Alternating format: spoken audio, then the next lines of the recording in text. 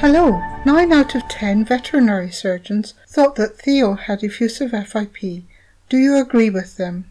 This film is a case study for veterinary surgeons and veterinary students. Theo was a 6-month-old Bengal cross tabby cat who presented to his primary veterinary surgeon in June 2021 with severe abdominal enlargement which was due to ascites. Theo was presented to me in July 2021 because he had been on oral GS-441524 treatment for 3 weeks, but his effusion was getting worse instead of better. And I'd like to just say a big shout out to Lata from Mutian for spotting that there was something wrong and referring Theo to me. Was his FIP treatment not working? Why was his FIP treatment not working? There were 3 possible explanations. First, he didn't really have FIP. Second, the coronavirus infecting him was resistant to the anti-coronavirus drug being used. Or third, he had a second condition in addition to FIP, giving the impression that his FIP wasn't responding to treatment. Diane's first rule of FIP treatment is always check the FIP diagnosis, so that is what we'll do now. You might like to pause this video so that you can download the FIP diagnosis algorithm to follow along during the video. To download the flowchart, go to www.catvirus.com. Select the Downloads and eBooks tab on the left, then the free downloads, then the FIP diagnosis flowchart. It is available in about a dozen languages now, but the English one is always the most up-to-date. You will download a 4-page PDF with algorithms for diagnosing effusive and non-effusive FIP, feline coronavirus diarrhea, and the 4th page is a flowchart for interpreting feline coronavirus RT-PCR and antibody test results. Step 1 of the FIP diagnostic algorithm is about the cat's history. Let us begin by zooming in on the table on the right. This table gives us a rough probability of a cat having FIP, based on age and breed. We go back to his presentation. Theo was a 6-month-old Bengal cross tabby. Okay, so his breed is between both columns. He's neither a pure pedigree, but he's not exactly a moggy either, so we'll circle both boxes. He was under 1 year old, therefore the chance that his ascites is due to FIP is very high, between 79 and 95%. Now the reason for taking a careful history is that for a cat to develop FIP, he or she must have had a chance to become infected with feline coronavirus. Feline coronavirus infection is most prevalent in multi-cat indoor environments, such as cat breeders and rescue shelters. Therefore, it is important to discover where the cat came from and how long ago. The incubation period for effusive FIP is usually weeks to months, and non-effusive FIP tends to be longer. But by 18 months after infection, the chance of FIP reduces to just 4%. Theo was bought from a person claiming to be a cat breeder, so we put a tick for the first question. The second question is related and we can't comment. The third question is age and he was only 6 months old, so we put a tick here. The fourth question is about stress. He had received his second vaccine mid-April, so yes, that was a stress. We'll tick that box. Step 2 is the clinical examination. As we've already seen, Theo was grossly ascitic. This was confirmed by ultrasound. However, he was bright and active, and this can be the case in effusive FIP, whereas in non-effusive FIP the cat is typically dull and inappetent. The attending clinician noted that Theo was thin despite the huge abdomen. His veterinary notes did not record whether or not he was pyrexic. Moving on to step 3, this is an examination of the effusion usually performed in-house. Let us zoom in on this box. An effusion sample was taken and it was serosanguinous in appearance, which is consistent with FIP, so we'll put a tick there. The other measures were not performed except the Rivalta test, which was positive, so that gets a tick too. I would urge you to watch my video about the Rivalta test if you haven't already done so. It should be mainly used to rule out FIP, but never to make a firm diagnosis of FIP. The predictive value positive of a Rivalta test is only 58%, which is just a little bit over chance. I will put a link to the Revolta film in the notes of those platforms which allowed notes. The effusion sample was sent off for feline coronavirus RT-PCR testing, which is step 4 of the algorithm, and here is where the big surprise came. The result was negative. So what does the algorithm say when we have a negative RT-PCR? It says the predictive value of a negative FICOV RT-PCR on an effusion depends entirely on the sensitivity of the test being used. Well, the laboratory which tested the effusion was IDEX UK, which is a well-established laboratory. There was no real reason to doubt this result. Nevertheless, on the basis of what we have seen so far, especially the Revolta test, the vets diagnosed FIP and the cat's guardians set about doing everything they could to save Theo. They purchased Mutian pills, which have an excellent track record for curing FIP. 3 weeks after starting Mutian, Theo was no better. His attending vets were pushing for euthanasia, but his guardians wanted a second opinion, and the people at Mutian recommended they consult me. Reading Theo's history and laboratory results, I was struck by several things that I would not expect in a case of FIP. The first, obviously, was the lack of response to Mutian. I have never known a cat with FIP to not recover rapidly when on Mutian pills. Second was that his globulins hadn't increased in the 2 times they were tested, and they were rather low at 28 and 27 grams per litre. The normal is under 45 grams per litre. Cats with FIP usually have hyperglobulinemia. The third, obviously, was the negative coronavirus RT-PCR on the effusion.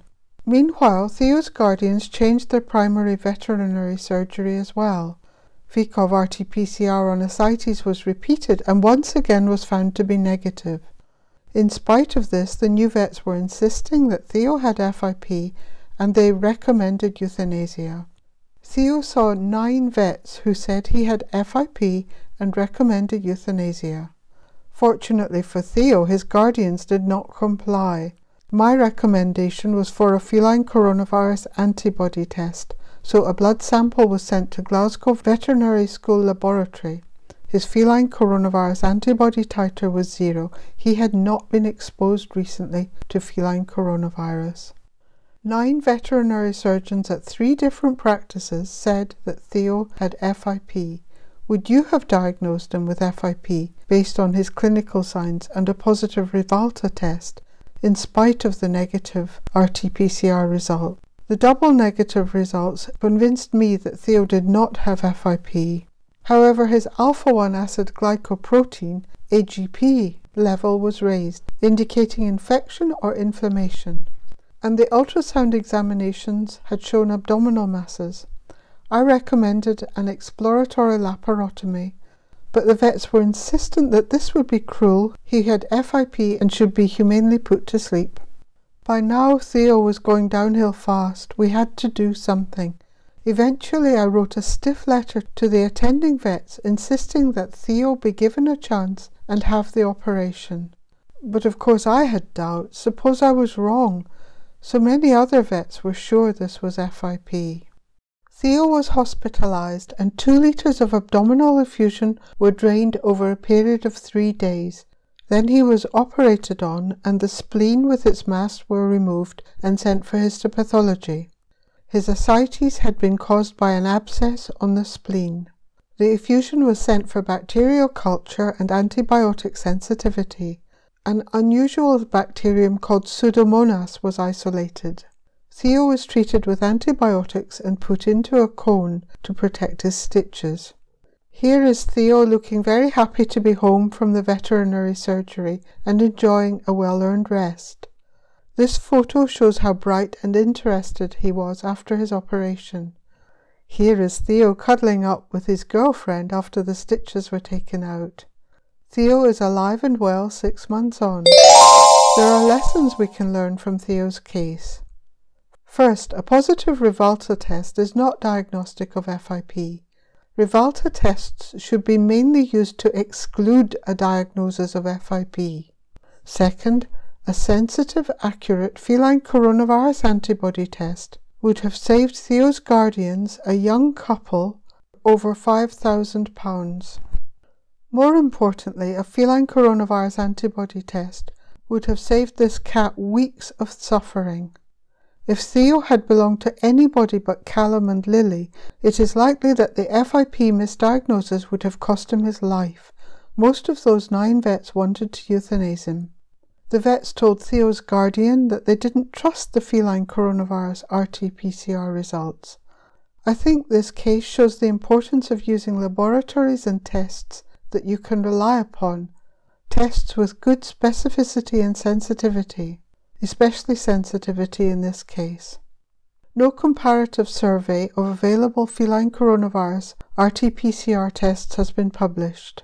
However, in 2015, I published in the Journal of Feline Medicine and Surgery an independent assessment of feline coronavirus antibody tests, and the results were surprising. For a screening test to see if FIP should be on your list of differential diagnoses, you want a test with excellent sensitivity. This is a table from our JFIMS paper. The first row has the name of the tests that were compared. In fact, other tests were also compared, but the manufacturers were given the option to decline publication if they wished. The second row is the row of sensitivity results. You can see that these tests all had very high sensitivity, and these 3 tests had outstanding sensitivity. Let's do a short reminder about laboratory tests. Imagine you do a feline coronavirus antibody test using a feline coronavirus immunocomb, and you will get a positive or negative result. So you get a negative result, and then you might ask yourself, is this a true negative or a false negative? If you don't believe the result, the obvious thing to do is another test using a different brand of test or a different laboratory. Twice Theo's feline coronavirus RT-PCR results came back negative, and yet the vets still didn't believe the results, although it is incredibly rare for an effusive FIP case not to have viral RNA in the effusion. You need a test with excellent sensitivity to rule out FIP with absolute confidence.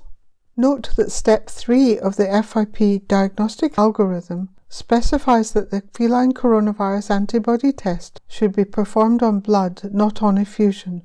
This is because it's possible for there to be so much virus in the effusion that it blocks all the antibodies, preventing them from sticking to viral antigen in the test, and this can give a false negative result, especially on tests that aren't very sensitive to begin with. This is a cartoon of how we believe false negative results happen. A drop of effusion full of virus, represented by these little green things, is being put onto a rapid immunodiffusion test or immunomigration test. But the antibodies, represented by the little Y-shaped things, are all attached to the virus in the effusion. Therefore, they are unavailable to bind to the virus in the test, resulting in a false negative result.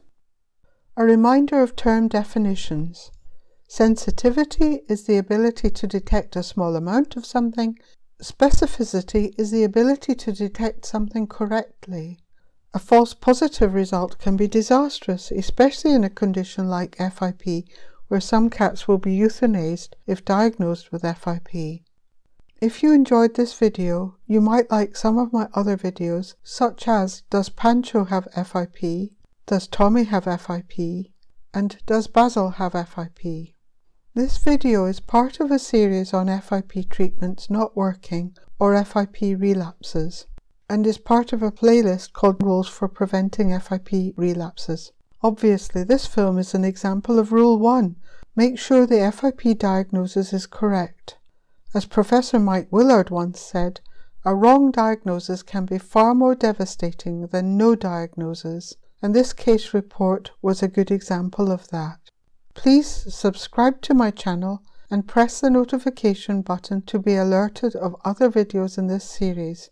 Please consider becoming a sponsor to help me make more films like this. Many thanks to Callum and Lily for photography and for allowing Theo's story to be used in this film. Huge thanks to the catvirus.com subscribers and donors for sponsoring this film. Thank you for watching this video. God bless you and your cats. This is Diane Addy, praying for an end to all animal suffering, especially in factory farms. And here is Theo waving goodbye.